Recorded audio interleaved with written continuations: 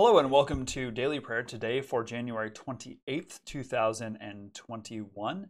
Glad that you are with me today. Let's go ahead and get started. O Lord, open my lips, and my mouth shall proclaim your praise. The Lord be with you, and also with you. Let us give thanks to the Lord our God. It is right to give our thanks and praise. Gracious God, we give you thanks that through the gift of our baptism you have embraced us as your own and made us one in Christ's body. By the power of your Holy Spirit, continue to nourish and strengthen us in the ways of faith, hope, and love through Jesus Christ our Savior. Amen. Our reading for today is Philippians chapter 3. Finally, my brothers and sisters, rejoice in the Lord. To write the same things to you is not troublesome to me, and for you it is a safeguard. Beware of the dogs, beware of the evil workers, beware of those who mutilate the flesh. For it is we who are the circumcision, who worship in the Spirit of God and boast in Christ Jesus, and have no confidence in the flesh, even though I, too, have reason for confidence in the flesh. If anyone else has reason to be confident in the flesh, I have more. Circumcised on the 8th day, a member of the people of Israel, of the tribe of Benjamin, a Hebrew, born of Hebrews, as to the law, a Pharisee, as to zeal, a persecutor of the church, as to righteousness under the law, blameless. Yet, whatever gains I had, these I have come to regard as loss because of Christ. More than that, I regard everything as loss because of the surpassing value of knowing Christ Jesus my Lord.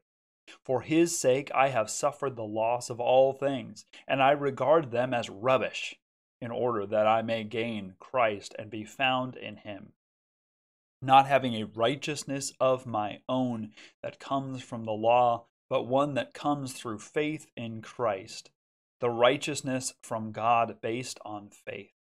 I want to know Christ and the power of his resurrection and the sharing of his sufferings by becoming like him in his death, if somehow I may attain the resurrection from the dead. Not that I have already obtained this or have already reached the goal, but I press on to make it my own, because Christ Jesus has made me his own. Beloved, I do not consider that I have made it my own, but this one thing I do, forgetting what lies behind and straining forward to what lies ahead, I press on towards the goal for the prize of the heavenly call of God in Christ Jesus. Let those of us, then, who are mature, be of the same mind. And if you think differently about anything, it's this too God will reveal to you. Only let us hold fast to what we have attained. Brothers and sisters, join in imitating me and observe those who live according to the example you have in us. For many live as enemies of the cross of Christ. I have often told you of them, and now I tell you even with tears. Their end is destruction. Their God is the belly, and their glory is their shame. Their minds are set on earthly things, but our citizenship is in heaven. And it is from there that we are expecting a Savior, the Lord Jesus Christ. He will transform the body of our humiliation so that it may be conformed to the body of his glory, by the power that also enables him to make all things subject to himself. The word of the Lord. Thanks be to God. So Paul is now coming off of the idea of this sort of the Christ hymn around which Philippians is sort of centered, and this mindset, this humility that we have in Christ. What does that mean now? And he suggests this sort of breaking with the past and those who are sort of confident in their flesh. And literally what he's talking about here is the sort of this faction that he has been sparring with of what he calls the circumcision. Those who suggest, usually from a Jewish standpoint, that part of the law has been that we needed to undertake all of the law. Part of that is to be circumcised. And so every believer, who is male, obviously, needs to be circumcised, they say. Whether they're Gentile or Jewish, it doesn't matter. They still have to take on all of the law, and sort of the visible sign, the sort of, the visible sign of an invisible grace, we would say, is that act of circumcision. And he says, no, it's not about that at all. In fact, I think that all of those things that I did, he lists all of his accomplishments, right? If anyone has confidence to be, or reason to be confident in the flesh, I have more, right? He gives his pedigree, the fact that he is born as a Hebrew person, right? He is Jewish. He is from the tribe of Benjamin. He was a Pharisee, so as far as his understanding the law, he has memorized the entire law. He could recite back and forth. He can argue from the Mishnah, this sort of added laws on top of the law of Moses. He can do all these things, but he looks at all of those things, all of those accomplishments that he had before he met Christ, as rubbish, as trash on the side of the road. It is not useful. It is not helpful for me. All of those things. Those things don't earn me salvation. I may have righteousness under the law, but I don't have salvation through them. Compared to the surpassing glory of knowing Christ, knowing God made flesh, all of that it's worthless. It's worthless. And so those who tell you that their pedigree is better, those that tell you that you need to be circumcised or you need to do this or that just to earn this grace, they're worthless too, right? They're not going to get anything. And so he's going to press on towards this goal, right? This goal of knowing Christ better and better, knowing this gospel and preaching this gospel. That is what's important. This earthly stuff, this fleshly stuff, this temporary stuff, this temporal stuff, all of it, this material stuff, it doesn't matter ultimately.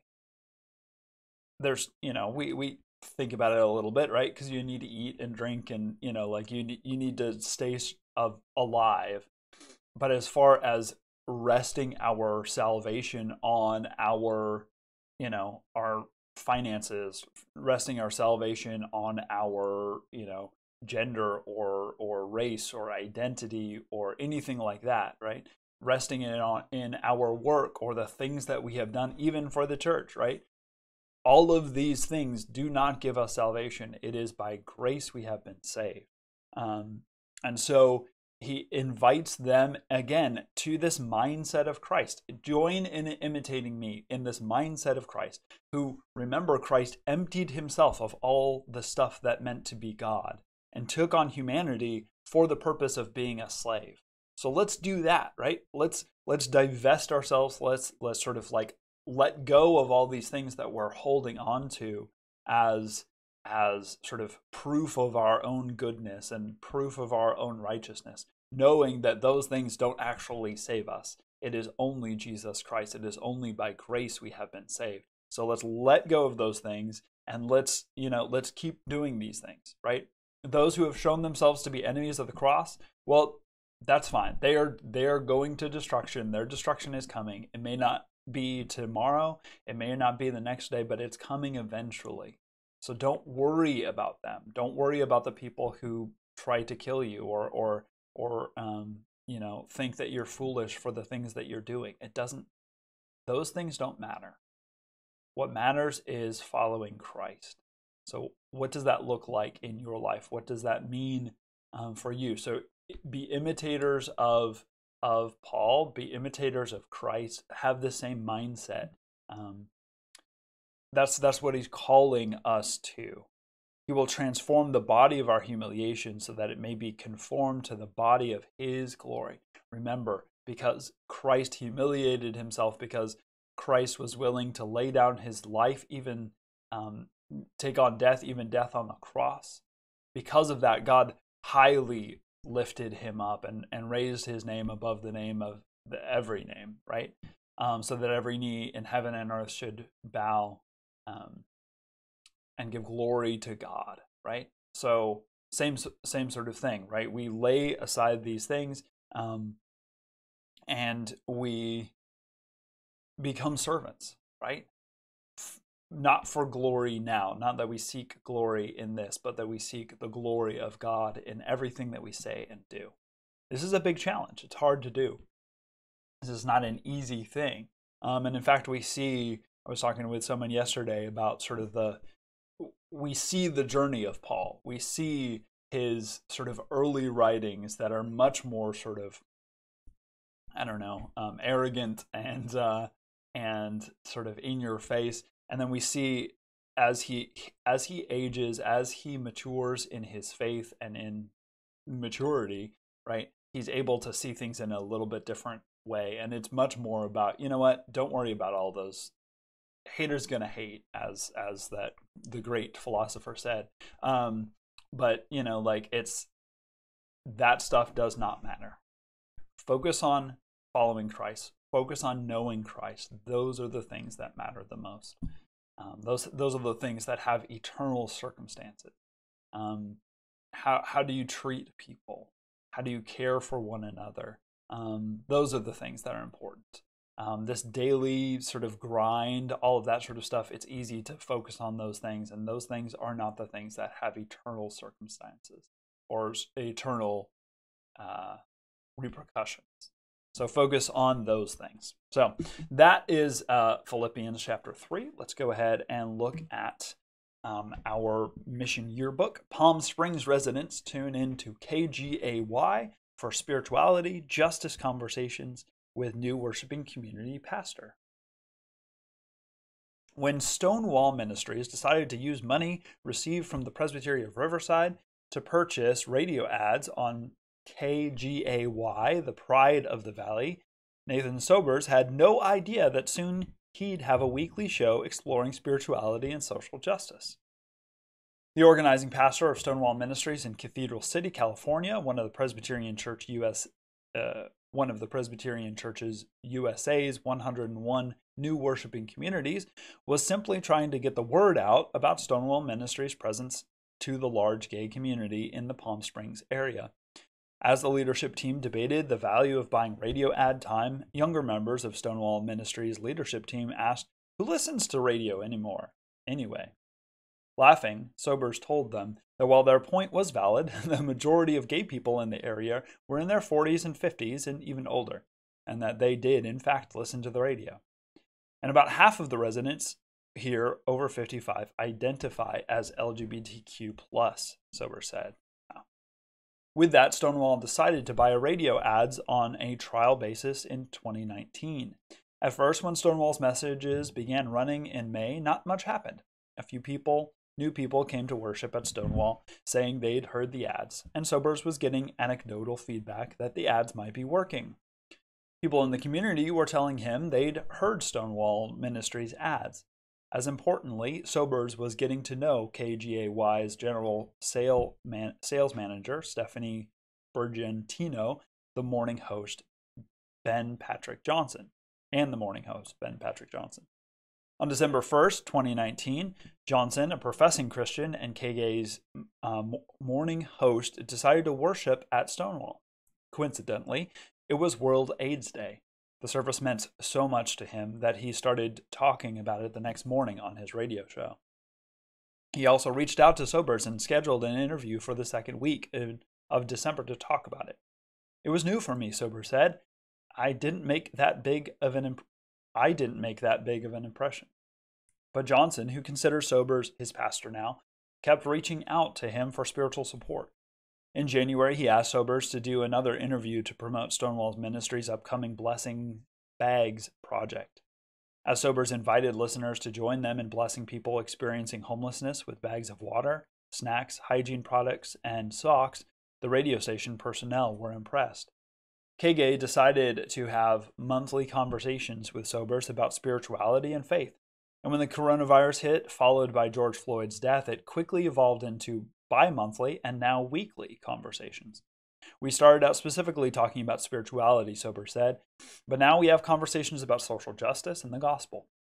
More and more people in the community are interested in what the pastor on the radio has to say. Since the conversations on the radio started, Stonewall has seen a 48% increase in worship attendance. And Sobers is having quality conversations with people about faith and their spiritual lives on the back patio of the local gay bar. One of the most interesting and satisfying results is that I've become the unofficial chaplain to not only the staff at the radio station, but the local drag community, Sobers said. Our mission at Stonewall is healing wounds. So many of us in the LGBTQ plus community were either kicked out or left the church over our sexual orientation or gender expression. Stonewall Ministries has received support from Presbyterian Mission Agency with mission program grants. Paul Seebeck, the communication strategist, Presbyterian Mission Agency, is what wrote this. Who wrote this? Today's focus is Stonewall Ministries and KGay. Let us also join in prayer for PCUSA agency's staff, Katie Carter, Presbyterian Mission Agency, and Laura Carruthers of the Presbyterian Foundation. Let us pray.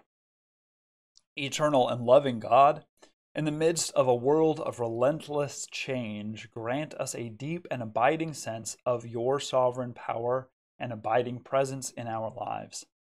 May we walk to the way you have set before us in confidence, in hope, and in faithfulness to our calling in Christ Jesus our Lord. Amen. Now let us continue with our prayer. Satisfy us with your love in the morning, and we will live this day in joy and praise. Give us your peace, and, O God, that we may rejoice in your goodness to us and to all your children, and be thankful for your love revealed in Jesus Christ. Especially we thank you for the faithful witness of Christian people.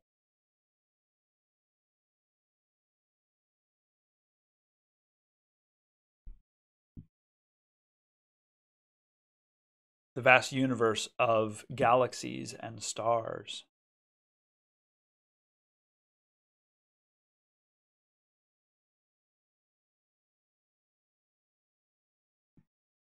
Friends with whom we have shared.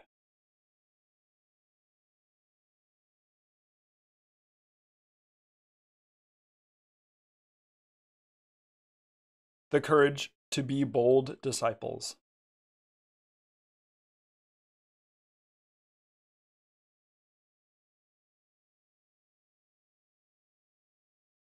The labors of those who have served us.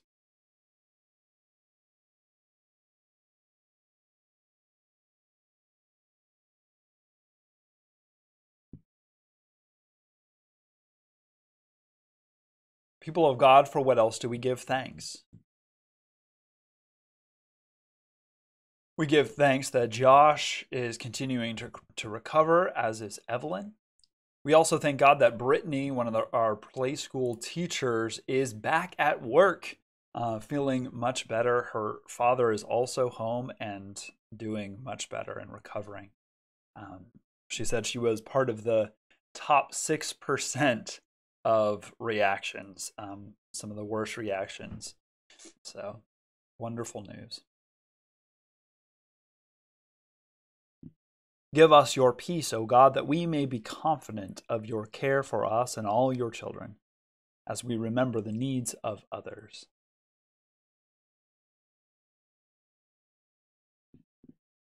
Especially we pray for Episcopal and Methodist churches.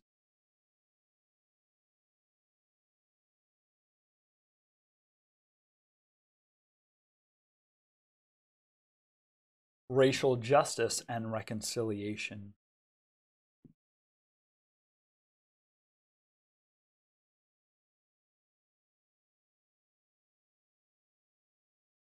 Those who are poor or vulnerable.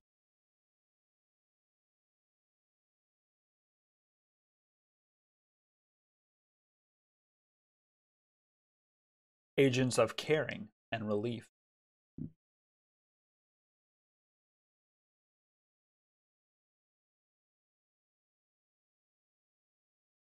help for those who are abused or neglected.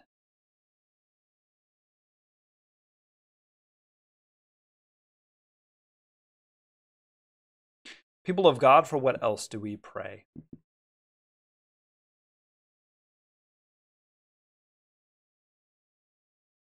We lift up John, a friend of Bill's, who is recovering at home after having fluid on his lungs.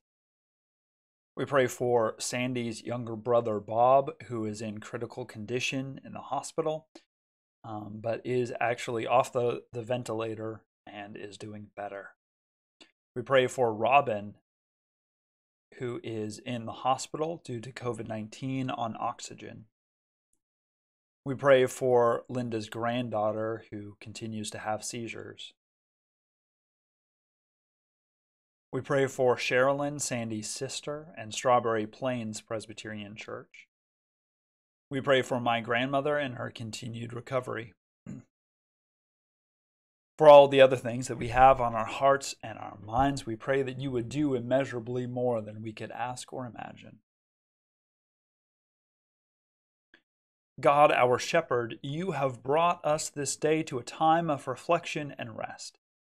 Calm our souls and refresh us with your peace. Keep us close to Christ and draw us closer to one another in the bonds of wondrous love. We pray through Christ our Lord. Amen. Now let us continue to pray using the words that Christ taught us, saying, Our Father, who art in heaven, hallowed be thy name. Thy kingdom come, thy will be done on earth as it is in heaven. Give us this day our daily bread, and forgive us our debts, as we forgive our debtors. And lead us not into temptation, but deliver us from evil. For thine is the kingdom, and the power, and the glory forever. Amen. Now may the Lord, who is our peace, give us peace at all times in every way. Amen. Bless the Lord.